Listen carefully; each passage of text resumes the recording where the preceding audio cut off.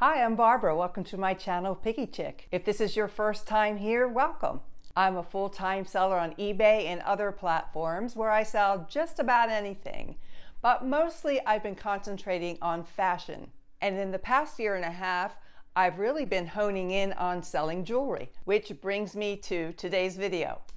Today I am going to open this mystery box of jewelry. It weighs a good 10 pounds. I got this on shopgoodwill.com. I am hoping to score some jewelry in this box that I can relist in my online platforms. So what's going to happen next is I'm going to turn the camera facing down. I'm going to open up the box and see what we have inside. I want to introduce you to my friend Larry the Leprechaun. Larry is here to bring me luck. Right, Larry? Yeah. But no pressure or anything, Larry. Just bring me luck. But no pressure. Okay. All right, go sit over there. Okay, let's get started, shall we?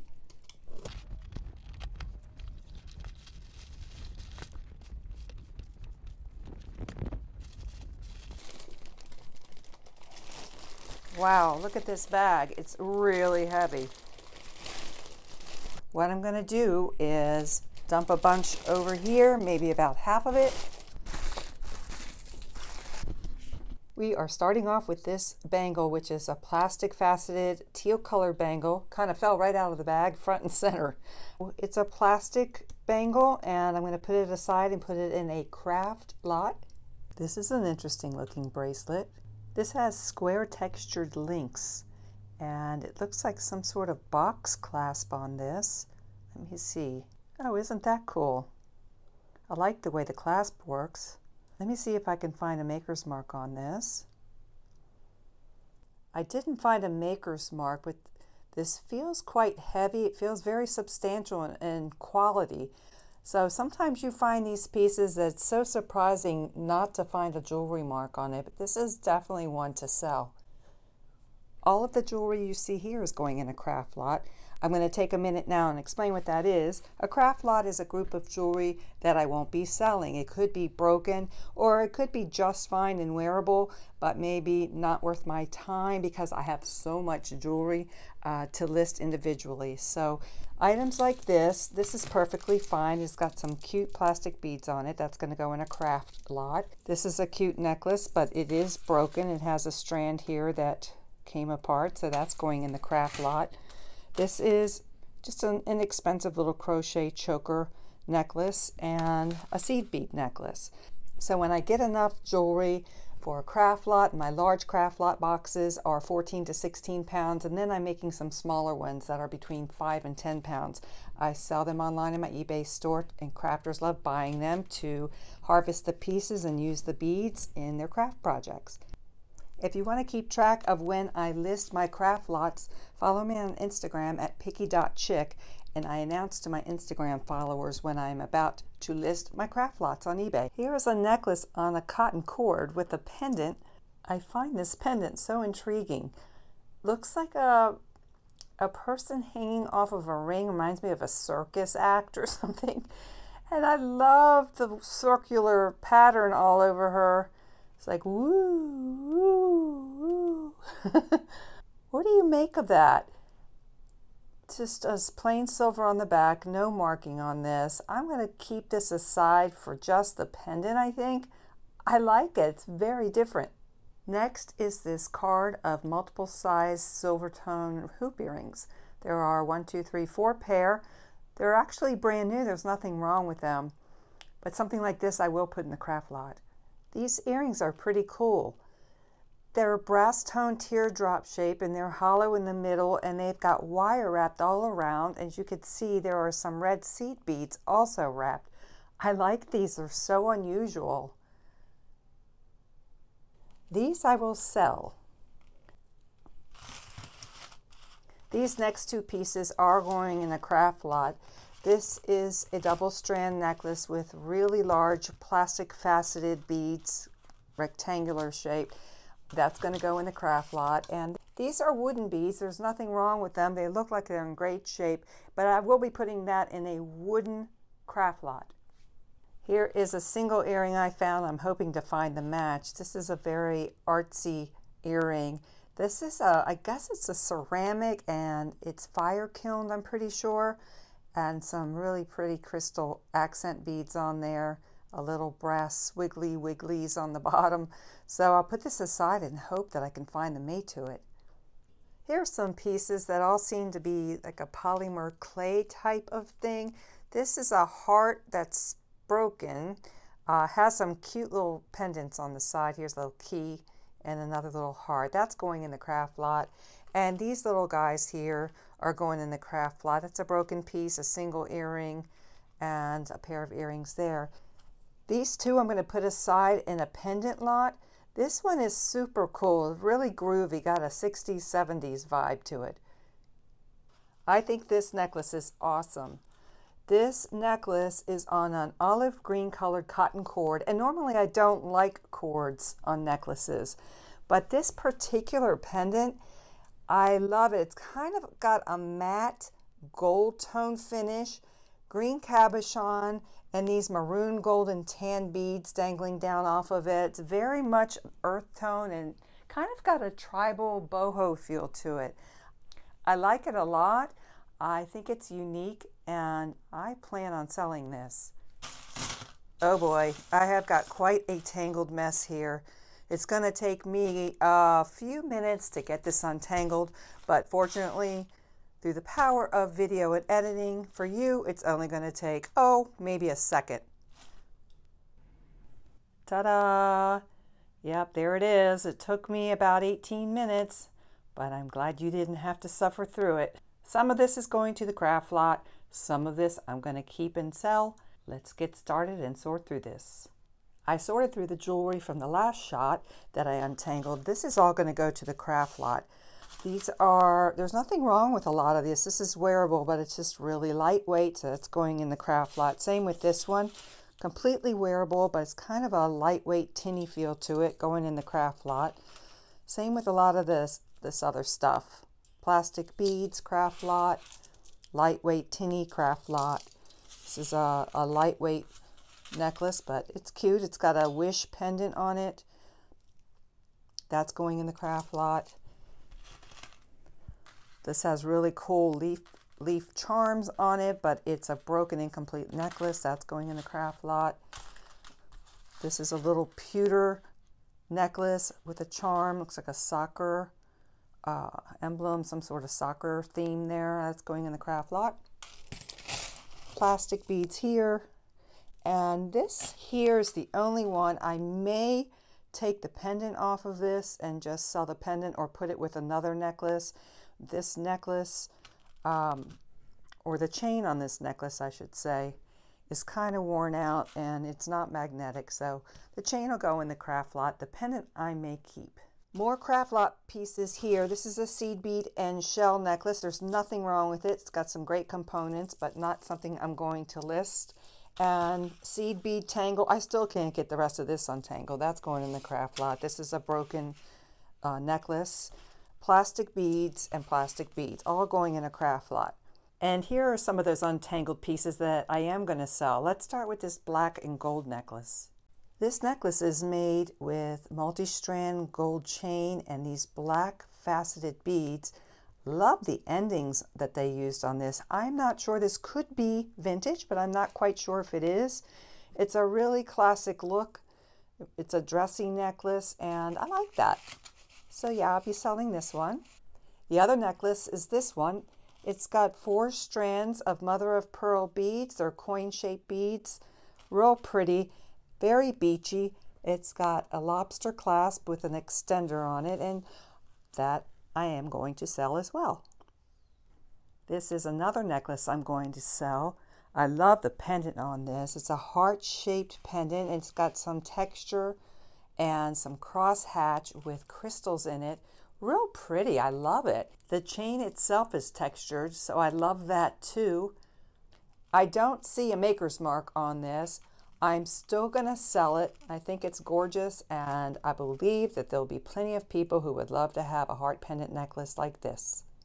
How cute is this necklace? This is an antique silver tone chain and a little ring pendant with these charms hanging off. There's a sewing thimble, a sewing machine, a pair of scissors, and a button that's made of rose quartz.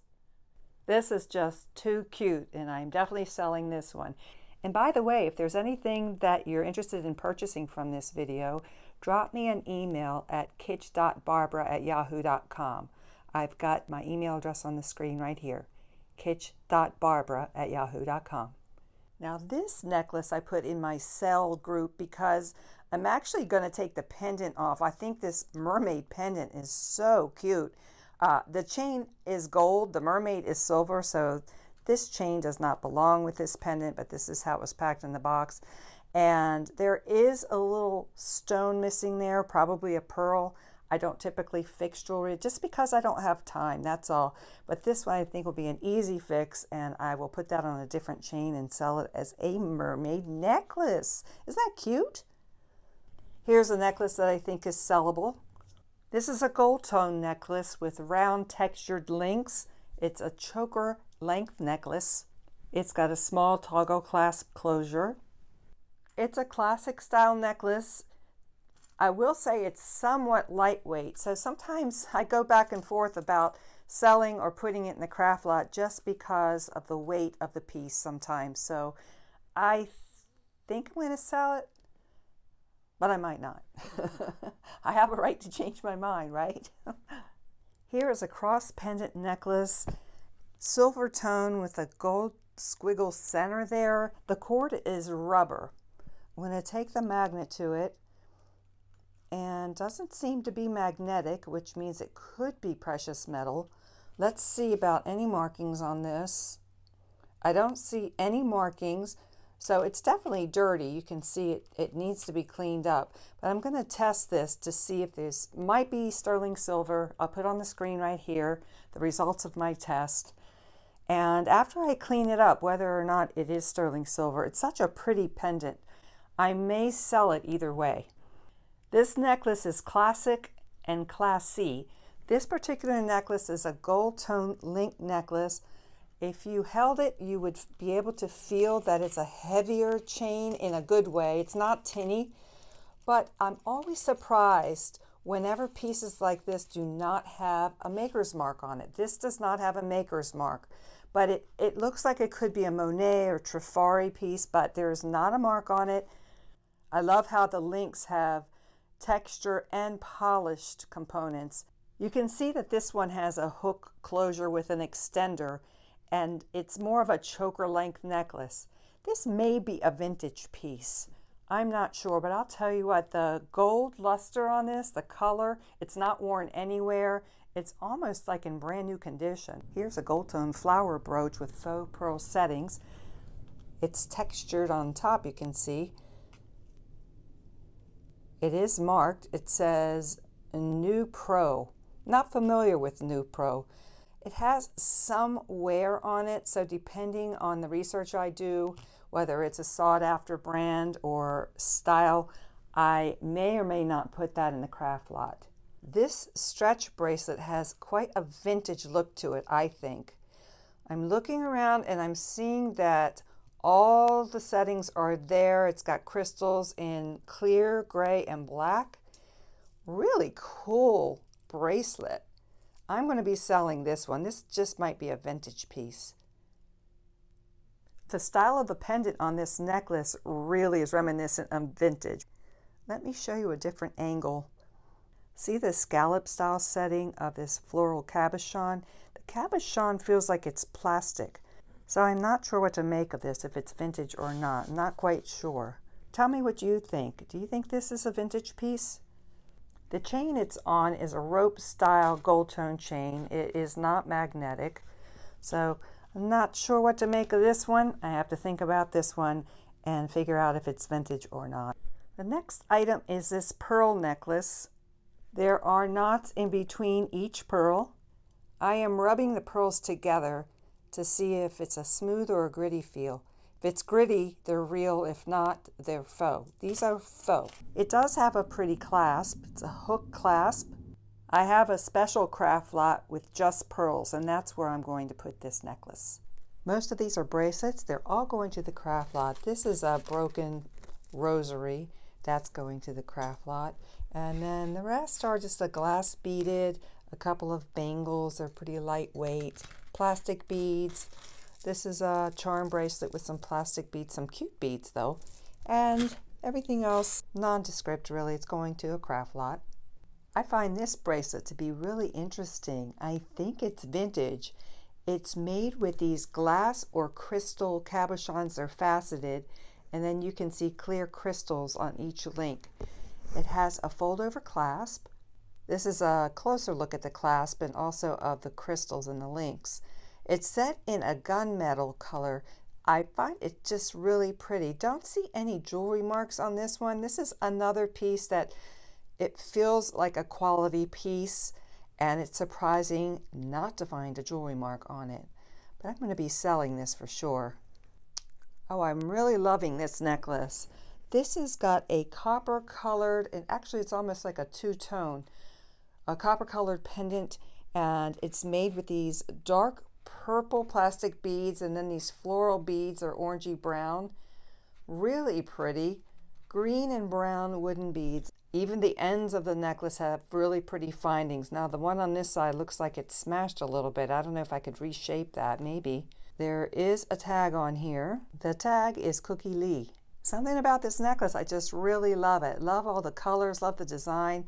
I will be selling this one. This is another pretty necklace. It's very simple, very modern.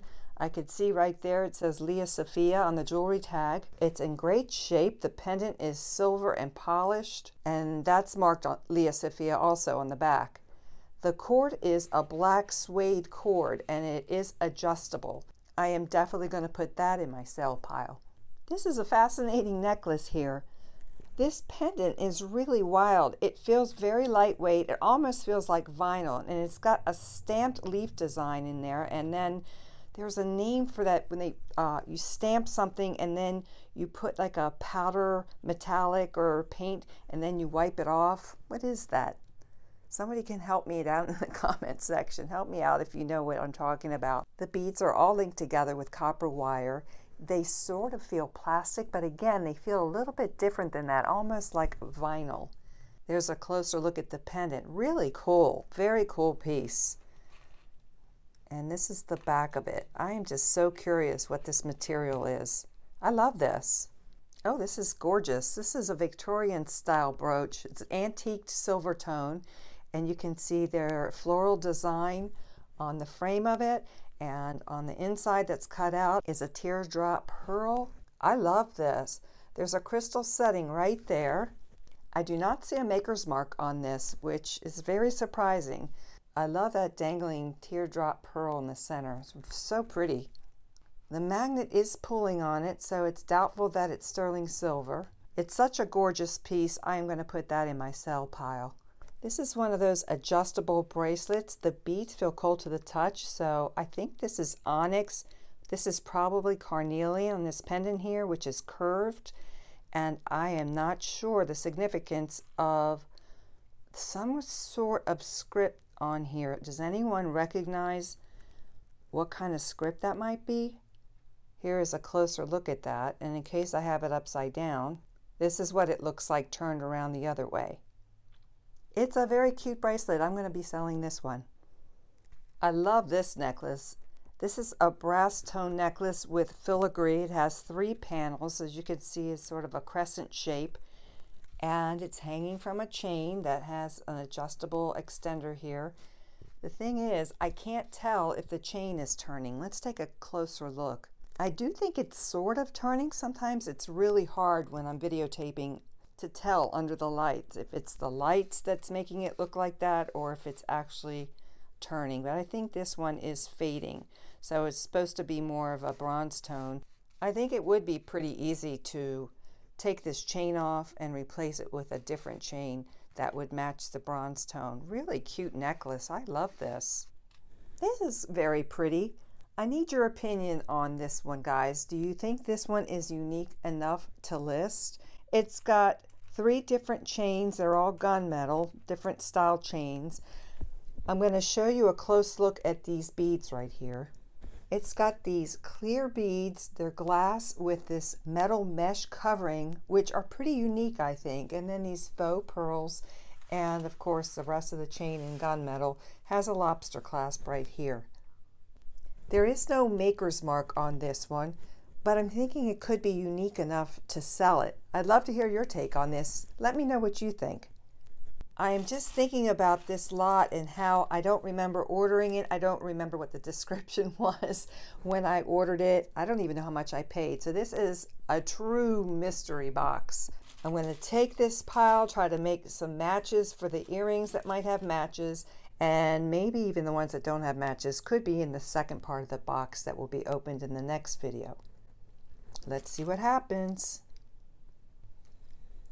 So out of all those little pieces, these are the pieces that definitely are not earrings. I want to start with this. This is a pretty cool piece right here. I wish I knew exactly what kind of ship this was. If you know, please let me know in the comment section. It's got red enamel details, it's gold tone, some silver, and it looks like this used to be a pin. See the brooch pin there? The actual pin is no longer. So this may be able to be turned into a brooch again, or even made into a pendant, but I think this is pretty cool. So I'm going to set this aside. As far as the rest of the pieces here, there's a really fun bright pink metal key, skeleton key there. There's a cat eye pendant in a silver tone setting, a very glittery long pendant here. That's pretty fun. Of course, a snowflake pendant, and then there's a pewter tone pendant with two cabochons in this. So these I will put in a pendant lot that I've already have started. I just went through the rest of the earrings that were pulled out of the lot. This group right here is all craft lot earrings. I'm actually going to put them in an earring craft lot. Some of them do have matches, some of them don't, but regardless of whether these had matches or not, they are turning, plastic, just not worthwhile listing, so they're all going to go in a craft lot. This is a group of earrings that I found matches for that I think could have potential for listing. I just thought these were so unique. These are ivory colors, got some sort of, not really filigree, but like open work here, and it has peach colored crystals in them, and they are dangling from these gold tone chains on a fish hook wire. So I thought those were pretty. This next pair of earrings I just thought were pretty. They were an antique silver or maybe even gunmetal with a purple and pink and green beads, double hoops on a ear wire that is a fish hook. This is a classic pair of gold tone hoop earrings, click top closure, and on second thought I'm not really sure that I am going to sell these. They may go in the earring lot actually. This pair of earrings, I just thought it had a 60s vibe to it. Very mod, love the color. They're teal enamel. There are 3 circles on top of one another. But I'm looking closer now and I'm seeing they're either really dirty or very scratched. So if I can't get them cleaned up or shined up, I will be putting those in the craft lot as well. And it was really nice to find that I had both of these earrings. They are plastic, oval. You can see the background is black and the profile is ivory. They're really cool looking. I like them a lot and definitely can sell these. Thanks very much for coming in for this part of the unboxing, everybody. I hope you enjoyed the first half of this mystery jewelry box unboxing. We will be unboxing the other half of this mystery box in the next video. If you haven't yet subscribed to my channel, don't forget to hit that subscribe button. If you enjoyed the video, give it a thumbs up and leave me a comment. Let me know what you thought about this part of the box so far. I'll see you guys in the next video. Bye-bye.